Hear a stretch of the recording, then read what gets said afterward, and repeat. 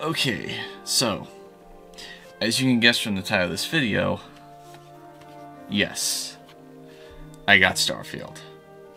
And this is one of the few rare games I've actually pre-ordered. I don't really pre-order games. I think I can count on one hand. Actually, I think it's been 4 times I've pre-ordered anything in my life, so I usually wait till something drops in price. But Starfield was one of those kind of rare games where it's like, okay, I want to get a game system just for that. Yes, I know it's on PC. I'm not going back to PC. Yes, I started off with PC and I switched to consoles. Usually it's the other way around with gamers. I'm different, and I don't feel like going back to PC. And the problems I've been hearing with some PC players trying to get Starfield to run, it's like, yeah, I do not miss that at all. But anyway, I have Starfield, and it's like, okay, this is one of those games where they're so big, there's so much to do in them, that simply doing an hour play and a review of it doesn't feel like I'm getting my money's worth out of the entire channel process. With a game like this, you kinda gotta do a little bit extra things. And of course, one of the things I can do is first impressions.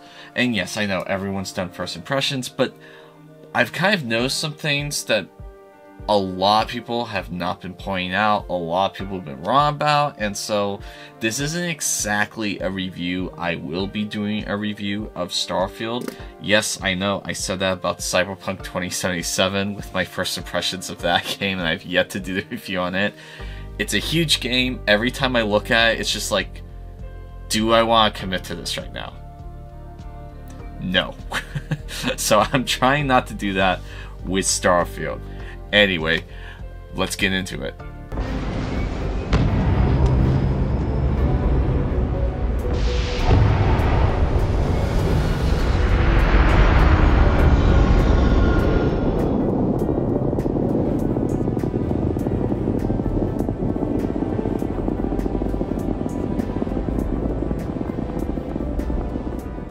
Okay, so something that I saw with so many videos, like everyone said this basically, is that the first hours were boring, they were slow, it really takes a lot to get invested in this game. I've heard some people say the first opening hours are terrible. I've even heard some people say that you can't really start enjoying the game until you're 12 hours in. And to all these people, I have no idea what they're talking about. Now, yes, there are some aspects to this that aren't entirely as promised, i.e. the exploration. One of the ideas is you can just pick out a random planet, land anywhere on it, and just explore. From what I understand, that is like the worst aspect of this game, because it's not that fleshed out, it's kind of barren, there's not a lot to do, and you're kind of just wasting time doing that. I have not done any of that. I've kind of stayed away from the whole exploration aspect. I have explored, but what I've done is I've done what certain people online have suggested. I've played the first 3 to 4 official mainline missions. I think the mission gets like you want to play until you complete Into the Void, or I can't remember the mission name. I'll put it right here. You want to complete that mission, and then you can kind of start running wild, going free, running around. And like, I haven't been doing the exploration thing. I've been doing like all the little side quests that I picked up while playing the first 3 mainline missions. And I gotta admit, like, I've been enjoying the side content a lot more than the mainline missions. The mainline missions are okay, I don't think they're terrible, but like, the one side quest I've been playing right now has been the Vanguard side quest, where I won't really spoil it, but just imagine if you're experiencing like a story similar to that of Aliens, but instead of it being set on one location, one planet, it's taking place across the entire galaxy. And it's like, okay, this is kind of cool. I've really been getting into that storyline. And I think that's one of the cool things about Starfield is just if you're just doing the side missions and a mainline mission every now and then, there is so much to be had. Is it a little disappointing that exploration has been reported on not being that great?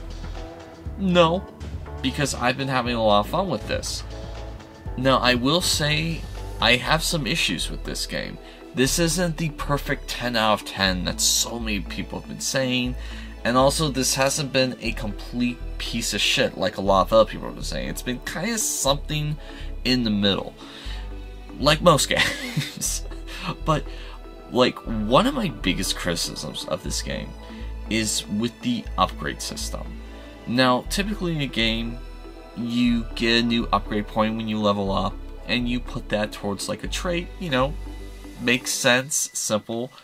But with this, they implement like a system that makes you have to work for it. So if you want to upgrade one more level, you have to, like, let's say with your boost pack or your jet pack or your, you know, your Mando pack, as I like to call it.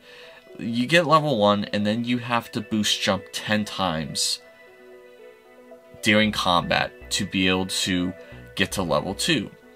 What I don't like about this is once you do all of that work, you boost jump 10 times, you don't unlock level 2 of that skill. You unlock the privilege of being able to buy that level with another skill point. That is so disappointing. It like just it really left a sour taste in my mouth. Either make it so that I have to pay for the level, or actually let me unlock it when I accomplish something.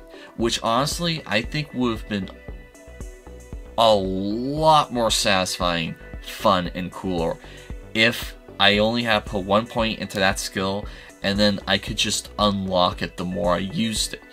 That kind of makes sense to me. Instead, it's you're working to unlock the privilege of being able to buy the next skill point level. And that's insulting to me. Another thing I don't like is there are instances that it feels natural to not have one, but there's other times this game desperately needs a vehicle of some kind. And I've heard some people say, well, just upgrade your boost pack. Can I fly continuously like the Mandalorian when it's fully upgraded? I don't know the answer to this, but I'm pretty sure I do. And since you're going to answer what I'm pretty sure is the answer, this game desperately needs a vehicle of some kind. I'm not saying it needs to be like No Man's Sky, where you can have access to a car vehicle, a tank vehicle, flight vehicles, a motorcycle, a Titan, but it needs something, okay? Like a bike, a motorized bike, kind of like something you saw with Oblivion, with Tom Cruise, or something kind of, you know, something kind of like that, just to be able to tool around in a little bit. You know, Death Stranding style. I think that would be a huge improvement to this game. Another thing, I don't want to say I don't like this, but I feel like this game desperately needs and is going to get some quality of life updates. Little tweaks that make things, you know, operate for the better. Like, case in point, when you trade items with one of your companions, you can equip them with different outfits, but when you do it, it looks like you're equipping yourself with it. And it's like, okay guys, come on. How hard would it be to just show us the in-game model on a blue screen? Okay, like that's simple. Little things like that. Now, something I do like is the fact that in previous games, I've only played Fallout 3 in terms of Bethesda titles, and in that game, like when I got over encumbered, I just went to a slow crawl that was just so tedious. And in this game, when I get over encumbered, I can still move normally. I can still sprint. There's just certain factors dealing with your oxygen and CO2 that you want to be careful of, and those deplete much faster. But the fact that I don't have to do that slow slog everywhere now to get items back, it still sucks, but it doesn't suck as much as it did in Fallout 3, and I really like that. Now, one thing that really sucks is the map system. Now, Grant, I understand you can't expect to have a map on a desolate world. Okay, I get that. But in the towns and cities and space stations, good gosh, we desperately need a map. I cannot tell you how much time I've wasted in New Atlantis trying to find the real estate shop. Like, someone said, oh yeah, by the way, you can go down to this place and buy real estate now. It's like, please tell me where that is. And they don't tell me, and I was looking all over like, it's not there, it's not there. I mean, like, good luck finding anything in one of the cities or towns. Because it's like, I spent so much time on Mars trying to find a vendor, and finally I found one after trial and error. But it's like, okay, I saw some arrows pointing to like this sporting goods store. It's like, okay, where is that? Like, it's on level 3. I go down level 3 and all there is a bar. And it's like, where is that? And I finally found it, but I wasted so much time trying to find it. Another issue I ran into, this is so aggravating, and no one's really talking about this. This is something that needs to be fixed in the quality of life updates. Is the fact that whenever you land on an alien planet, it doesn't do a good job telling you if, you know, you can go outside without a helmet or not. Like, there'll be times I leave the ship and then just I start dying. It's like, what's going on? It's like, oh, I'm just wearing regular clothes. I'm not in a spacesuit. So I go in the menu, I put on the spacesuit, and then I continue on the mission. And then next mission, I land on a planet. It's like, okay, I'm going to put on the spacesuit, put on the helmet, the pack, the suit itself. I go outside, and my companion comes walking out in like just a regular t-shirt, and they're looking at me like, you're a fucking idiot. Like, honestly, this game does not do a good job telling you if a planet is sustainable for your health or not.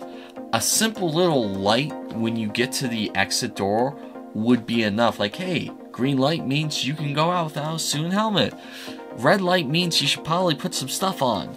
Like, I know it seems like a little thing, but this is such an aggravating trait with this game. I always am like, can I go out without the suit on, or can I leave the suit off? Like, you know, what is it? Do I need to put the suit on? Do I leave it off? And so, that desperately needs to get fixed. Another thing I really like is it's a bit steep to learn at first, but I really do like the ship customization and building. You can't go nuts at first because it does cost you to customize stuff, but once you get a hang of working on the ship, it's pretty cool customizing it to your own needs. I'm still on the Frontier, the ship they gave you at the beginning. I haven't bought a new ship because I hear there's a lot of ships you can find and get for free, so I'm kind of waiting to get some of those. But I've been customizing the shit out of the Frontier, and like, my Frontier, I'm like level 10, or no, I'm at level 11 right now.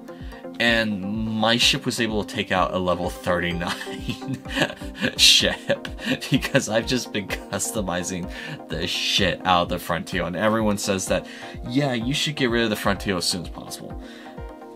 You can do that, or just start customizing the shit out of the Frontier as soon as possible. And then one final thing that I'm a little disappointed in is it seems like